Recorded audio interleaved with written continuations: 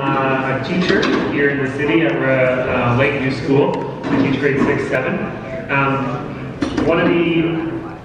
Some of you may be tired of hearing from me since I've been doing some of the panels or the breakout rooms today. Bear with us for a few more minutes. We have some really interesting perspectives to share. So as we kind of got ready for this event, one of the things that we really wanted to do was make sure that there was a youth voice at the event, to make sure that, you know, we're here for a just transition and establishing a just transition in Saskatchewan because we want the next generations to have a life and be able to live in this province in a way that is meaningful. And so it was important for us to include their voices. And so we worked together with a number of different people, and Josh Campbell helped here to bring some of his students today. But basically we gave students 5 questions. We asked them, you know, how does climate change impact your life today? How do you feel about climate change? Are you optimistic? Are you pessimistic about the future? Because we wanted to hear what they have to say. So I'm not going to talk anymore. We're going to get them up here. So I will get all of them to come up here. We're going to put them in order. So our first presenter will be Emily Schneider. Emily is a student at Greenall High School. Next is going to be Nate McFadden. So Emily, just have a seat there. Nate, come on up. You're going to be up here. Nate's a grade 8 student from Lakeview. Ella Patterson is a grade 7 student from Lakeview School. Ellen Marion is a student from Miller. What grade are you, Ella? Or Ellen? Grade 10. Sorry, I didn't get the grades for my Miller kids. Ralph Gonzalez, come on up. What grade are you in, Ralph? I'm grade 11. 11. Amira Corsino. And then Caitlin Bass.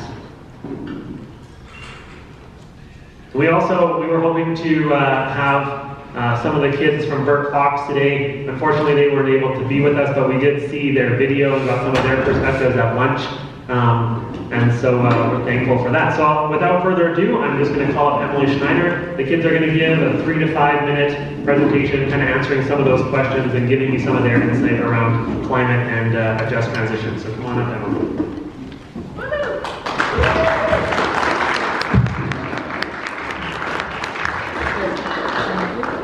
Good afternoon. My name is Emily Schneider and I'm a grade 12 student at Greenall High School. Before I start, I'd just like to say thanks to Jared. Climate change is a fairly new topic to me, but one I have become very passionate about. It wasn't until I heard how little time we have to make changes that climate change really started to frighten me. In only 12 years, the damages of climate change will become disastrous. What does this mean for future generations? This means more intense droughts threatening crops, wildlife, and fresh water supply. It means more frequent wildfires and an increase in the number, duration, and intensity of tropical storms. It means rising temperatures, rising sea levels, and an ice-free Arctic. All because humans have to leave every single light on in the house while they're running the TV in 2 different rooms. Instead of wearing a jacket, they start their vehicle 15 to 20 minutes before their departure time just to ensure it will be warm enough when they climb inside. And my biggest pet peeve, they throw their garbage out the window because God forbid they can't hold on to it until they come across a trash can. That's just naming a few.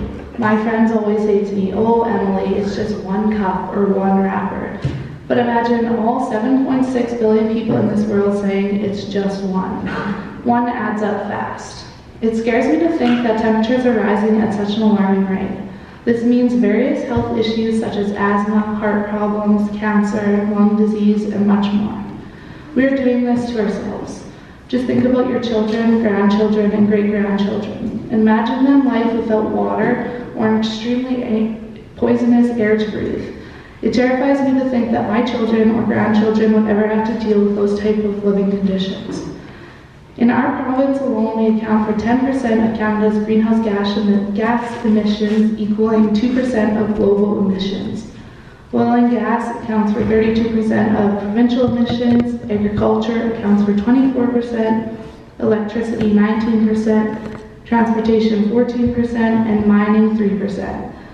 I think it's great that Saskatchewan is taking action in key areas including natural systems, physical infrastructure, and economic sustainability.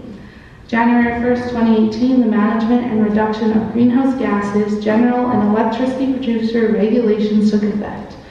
February and March 2018, provincial officials engaged with industry and others to seek input on the development of specific regulatory approaches.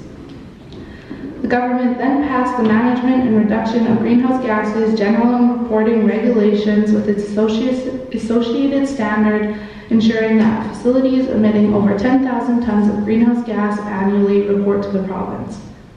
The government announced output-based performance standards that will regulate Saskatchewan's large industrial facilities to reduce greenhouse gases by an additional 5.3 million tons from 2019 to 2030, achieving 10% reductions by 2030.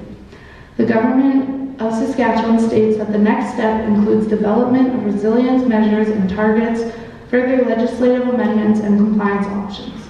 Although I believe Saskatchewan is making some great changes, I think they could be doing more of the little things. Ban plastic straws, promote green energy. I believe every government-owned building should be running off solar energy. Set the example. Being completely honest, coming here today, I did not have the hope for a future that I wish I did. I always see more of a negative than I do positive. People just don't understand how fast climate change is moving, and for that reason, I didn't see our bad habits being resolved as soon as they should. Numbers are only rising. Last week, when temperatures were reaching lows of only -10 degrees, I could not believe my eyes when I seen students in my class starting their vehicles within the last 10 minutes of class. Everywhere I go, I see litter. Most people I know run their shower for 5 minutes before hopping in just so the water is warm when they enter. Although today's event has definitely opened my eyes to the positive actions being taken to improve our future. Since we made this mess, it is our responsibility to clean it up. Purchase solar panels to power your home. Turn off your lights when you're not in the room. Shop local. Reduce wrappers by making homemade snacks and pack your lunch in reusable containers. Only turn on the shower when you're actually in it. Carpool. Take the bus, bike, or walk. Only run your car long enough to allow the motor to warm up in the winter months before taking off. Purchase reusable cups, mugs, and straws. Recycle and throw your trash in the garbage, not on the ground. Those are only a few small things you could do to help. Do your research and let's clean this place up. We have 12 years to save the world. Everything counts. Thank you.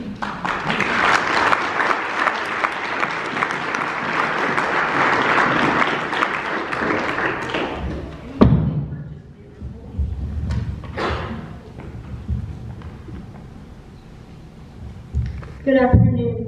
My name is Nate McFadden. I'm 13 years old and I'm in grade 8 at Lakeview School. I didn't really know very much about climate change until I met my grade 6 teacher, Mr. Clark. He inspired me to become more involved in climate change. Mr. Clark is very passionate about climate change, and because of this, many of my peers and myself have become more aware of the importance of taking care of our environment. Mr. Clark last year attended a summit on climate change. He shared a slide presentation with our class when he returned, and we learned about the impacts of climate change. I was especially affected by the impact of climate change on plants and animals. One of the things that really worries me is that according to the World Wildlife Federation, the world could lose 2/3 of wild animals by 2020. This makes me feel sad and angry because I love animals and I cannot imagine a world without some of these species. The future's children may never see some of these plants and animals because of climate change. In Canada, we have over 600 species of plants and animals that are at risk. This includes some amazing animals such as the polar bear, the caribou, the beluga whale, and the narwhal. One of the biggest threats to wildlife is climate change. Research tells us that in Canada, the rate of warming is increasing at nearly twice the global average. What does this mean for our animals? It means that they are affected by changing seasons and rising temperatures. They will suffer because they have difficulties with finding food and places to live or places to migrate. They are losing their habitats and we have to try to prevent this. What are some things we can all do to help protect and save our animals from becoming endangered or extinct? the best things we can do is actually do our part in simple ways to protect their habitats and their health. When I was at the Atlanta Zoo, we learned that recycling our cell phones and other electronics is important to protecting gorillas because a mineral from their habitat is being mined to power cell phones, and it is causing their species to become endangered. We can also reduce our pollution. We could choose to walk more, ride our bikes, and drive less.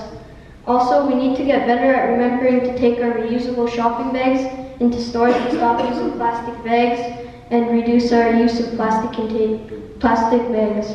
Even the plastic that holds up pop cans together can affect as they get tangled up in ocean animals, and then they digest them and die. Just take a few seconds to be sure to cut those up each time you throw one away, or better yet, stop buying pop cans this way. You can also cut down on plastic by conserving water and use a refillable water bottle. We all need to make it a priority to reduce, reuse, and recycle as much as possible. But the most important thing we need is for our politicians to follow through with what they promised my generation. When it comes to climate change, we need renewable energy in this province. I'm excited about the Regina City Council voting on a motion to make Regina 100% renewable. This will be better for the environment and future generations like me. We need policies that encourage people to live more sustainably. So if you are a politician or a community leader here today, please fight for my future. I want to live in a world full of nature where animals are abundant and protected. I stay optimistic because I know there can be a change. If everyone here can do their part and Saskatchewan and Canada can do their part, we can make a big change together. Step by step, it can get better. Thank you.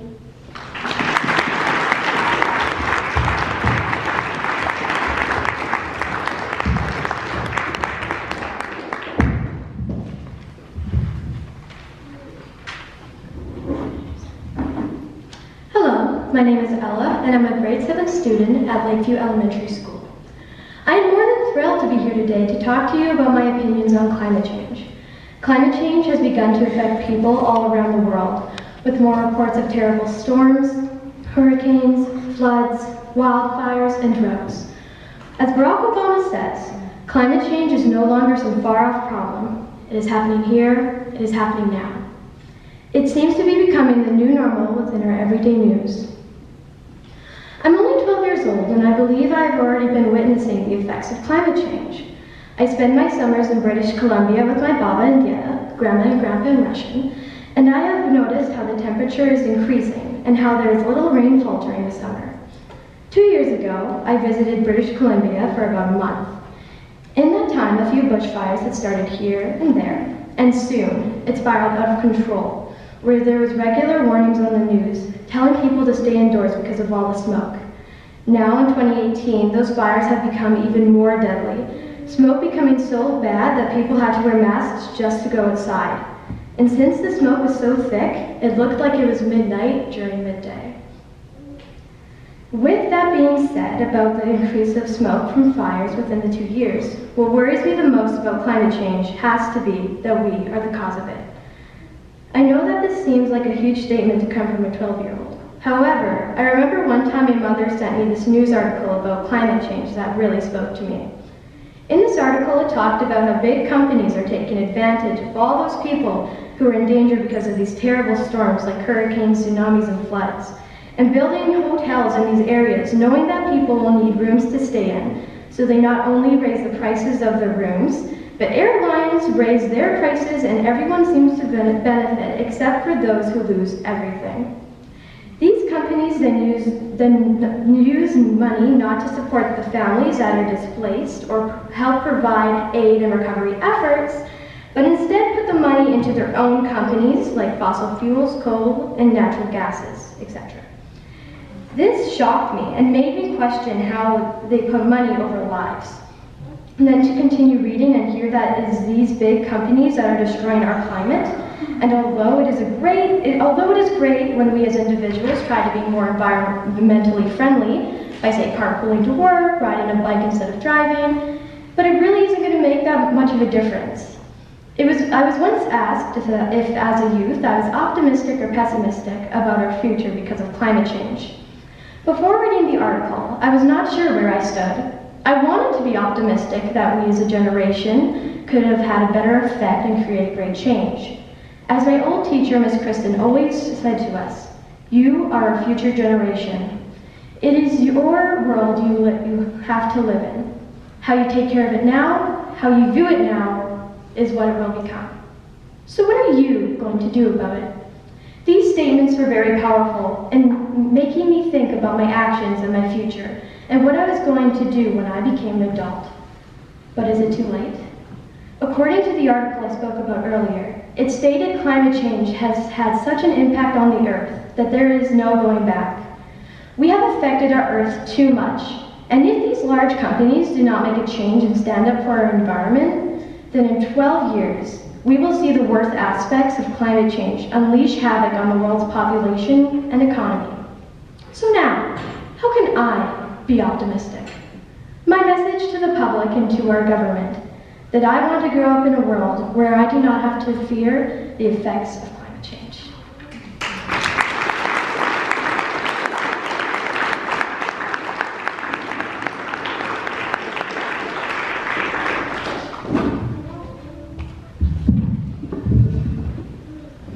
Good afternoon. I'm Ellen Marion. I'm in grade 10 at Miller. I think that Regina could do a lot better at taking action on climate change. Between the oil refinery, EVRAS, vehicles, and other instances of burning fossil fuels, we cause climate change.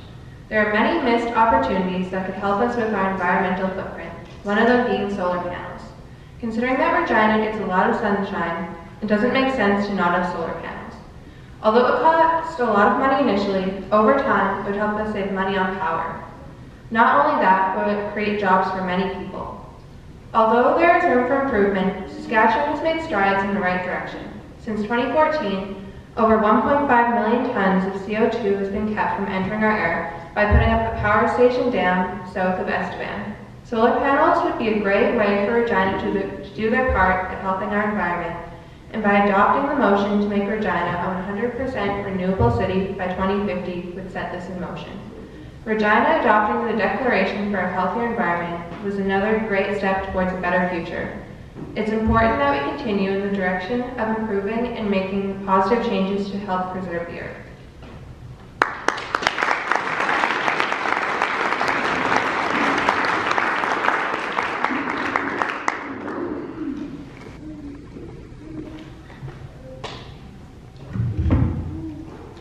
Hello everyone, I'm Ralph Kennedy Gonzalez and I'm grade 11 at Miller High School, and I miss living in paradise. Fresh air, clear sky, beautiful landscape, and relaxing sounds. In the Philippines, my home country, the tropical vibe is everywhere. It's the most beautiful paradise for me, but now it's rapidly getting destroyed. I experienced a lot of typhoons, a lot of flooding and property getting destroyed. I didn't notice the rapid change of climate. I didn't realize earlier that the paradise I love was suffering from our mistakes. These past few years, the Philippines have suffered from a lot of strong, terrifying typhoons. In 2013, one of the strongest typhoons, Yolanda, hit the Philippines and destroyed millions of property and places, which cost about $14 billion. I remember the time when we needed to evacuate because there was a threat of flooding. We evacuated our home immediately, leaving everything behind and hoping that nothing got lost. We didn't have a choice because the flood might hit at any time. And we only had our prayers and faith that everyone would be safe. We quickly moved to a friend's place that was on high ground. When the eye of this typhoon was hitting our place, it was nighttime. I could hear the very loud blow of the wind. There's like a tornado that's going to destroy the building. It was very terrifying. There was no electricity everywhere, and only the little light of the candles was keeping us able to see in the dark. It was the most terrifying horror of my life. A few days later, the flood was still there. We didn't know if our house and everything and it was still fine. We were just hoping that there was some of our property left. We were waiting for the food supply to get brought to our friend's place. It was very for everyone to lose a property and maybe even a loved one. The researchers of University of Virginia, Montpellier and Exeter found out that the rich countries that have contributed most to climate change will see less temperature fluctuation, whereas in poor countries the fluctuation will become stronger. This research proved that every country is also involved in climate change that is happening everywhere. As the year passed by, the normal typhoon strength is becoming stronger and stronger. This year, another strong typhoon, Mangkhut, hit the Philippines and other parts of Asia. I felt sad when I heard that news because I know that people will suffer again from a terrifying nightmare caused by climate change. The climate change in the Asia has gotten so bad that everything is affected. The temperature is going so high up to 40 degrees and sometimes around 50 degrees. That is affecting many farmers. It's also causing yearly flood that destroys property and crops. The harmful effects of climate change is being felt all over the world. Even here in Regina, my relatives have told me that the changes of climate here became worse than what is normal climate here before. I'm afraid that one day this place is going to end up with even worse climate change. I want to support the idea of making this city's source of energy completely renewable because it is a small step that could lead to a bigger benefit. I want to make this step successful because it will encourage other cities to do the same until it spread city by city, province by province, country by country, everywhere. It will be a huge benefit to us and to the world we're living. As a teenager, I really want to see this done because I'm hoping that someday it will be a very helpful step to protect our planet and prevent this world from getting destroyed. It's my wish to bring a similar action to my country to reduce climate change before it's not too late. I also want to encourage other people, especially the teenagers like me, to support this step because I believe that our generation is the hope for a better world. I hope that the paradise that I know will not fade because we did something good and we stopped doing something that is bad for us and this planet. I hope that all of us can live in a paradise before people forget what's like. And I see this motion for 100% renewable Regina by 2050 as a great step in the right direction.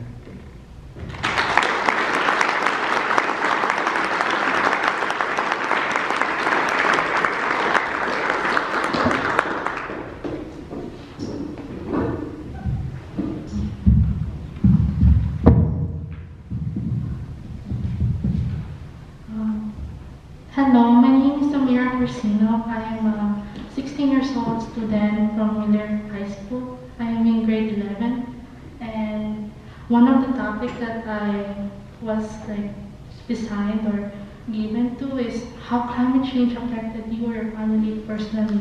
If so, how? Yes, climate change has majorly affected me personally, and as well as my family.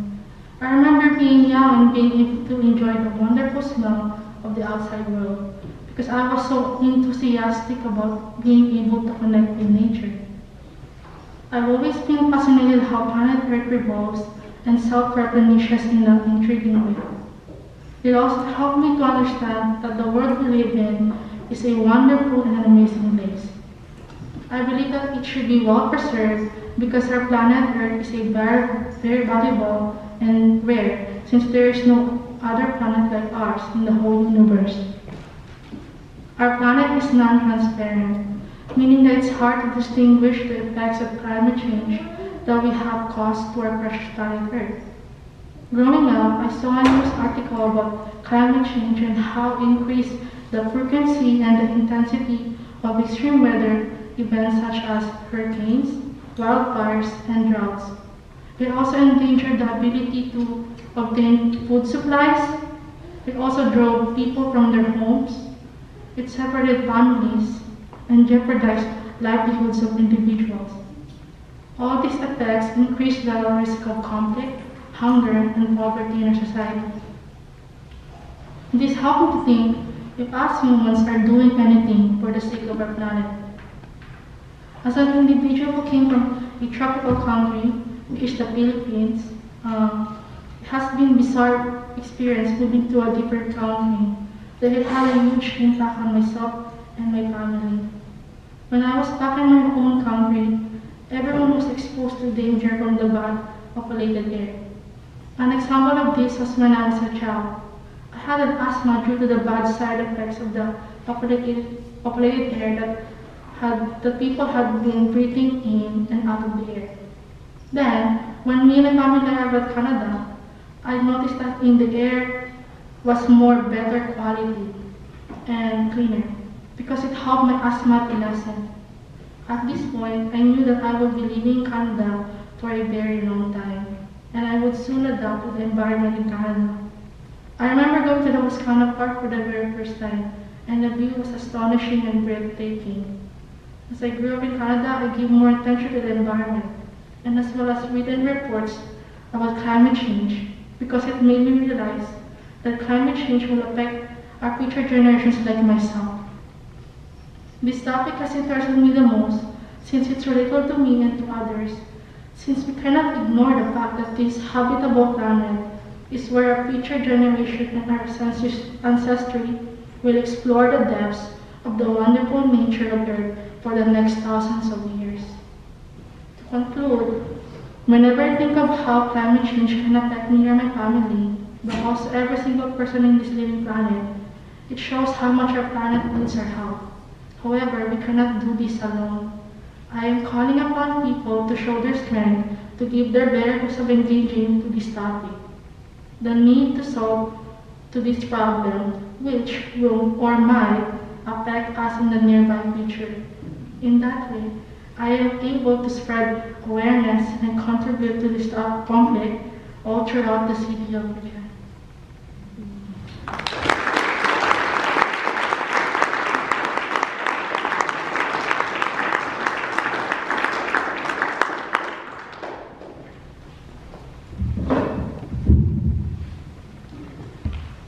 Good afternoon. My name is Caitlin Boss. I am a 16-year-old high school student at Miller. I'd like to thank all of you for attending today and for Mr. Campbell for an opportunity for my voice to be heard. It is a common perspective in the scientific community that our global climate is changing, and it is due to the emissions of greenhouse gases. Our climate is changing rampantly, and it is all hands on deck to minimize the effects that are already set to occur. As a young person in Saskatchewan, I have concerns with the direction we are heading. I have concerns in the matters of climate change itself, our action as a province, the future, and how it's affecting my family. I have been affected by climate change.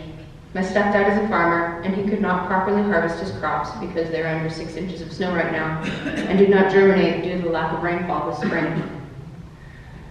We just got our garden out, like yesterday, because my mom ended up digging through and pulling tarps off and ended up digging through some frost in the ground. We run a horse farm of over 50 head of horses, and our pastures did not get the rain they needed in the spring to bounce back from last year. As a student, I am concerned about climate change. My first concern is the fallout of not doing enough in time. According to a research report from the Palo Alto Research Center, we are in for water scarcity, crop failure, and drought, among other things in this province. This is due to climate change. These projected effects will impact all of us. They will impact our industry, our prices on clothing and food, and our everyday lives. My second concern is the current disinformation campaign surrounding climate change. Some in this province are of the mind that we have grasslands and forests, so we are essentially a carbon storage facility. This is true to an extent. However, the flaw in this thinking is that we keep that carbon there. In reality, we have agriculture and forest industries in this province as well, in which we remove those carbon banks through burning or harvesting. We burn off many fields when we are done with them. A much better solution would be to bale and sell straw or hay from that crop. In forestry, we can reduce our usage, not move so often, live in the housing that already exists instead of building more than we need, using less paper and digitizing our paperwork. We are told that there are no viable solutions when all you have to do is think outside your own little bubble. As a young person, I do not think Saskatchewan is doing a good job on taking action on climate change. We are procrastinating taking the action needed in favor of short-term benefits. We are rightfully concerned about any action's effect on industry, but the truth of the matter is that long-term effects of climate change are going to be way worse for industry than the short-term ones. A long-term solution that would be feasible is the carbon tax. I know none of us here want more taxes, but it's simply basic economics. When we increase the price on an item, the usage goes down. We can see tangible evidence of this on the price of cigarettes. According to a 2011 study by the NDPI, when the price of cigarettes went up, the usage decreased across the board. The carbon tax will do the same thing. It taxes people and industry according to their carbon output and incentivizes good behavior. This is projected to be good for those who are poor. Our industry, which is heavily based upon fossil fuels, will adjust and innovate. Industries have been doing it for centuries. I am pessimistic about my future due to climate change. The negative impacts of climate change and the inaction do not make me hopeful. Right now, it's like we're sitting in the middle of a burning house fire with a cup of coffee, pretending everything is just fine. We acknowledge the house is on fire, but we blame the flames on someone else and or say that we will get to it later. But the house will be just fine. I don't want my generation to be the next homeowner who has already put a down payment on it to walk in on a pile of ash, dust, and rubble. At the end of the day, I don't get to choose what you all do. I don't get to choose the end game. All my generation gets to do is take the baton and keep running with it. And I don't want the race to be over yet. If we keep procrastinating, then my generation will have a harder race to run, if one at all. Climate change is real, its effects are real, and it is happening. I'm here speaking today because I want you all to know that we are counting on you. You are determining the very fabric of our futures right now with the decisions you make today. We don't get a vote, so we're counting on you to move with your votes on our behalf. In the long and the short of it, we have to take action, stop procrastinating, and do what is necessary to lessen the impacts of climate change. At this second, you're at the wheel, and I'm here backseat driving. The next person behind the wheel is going to be me, and I'm going to have to deal with whatever you do to the vehicle. Thank you.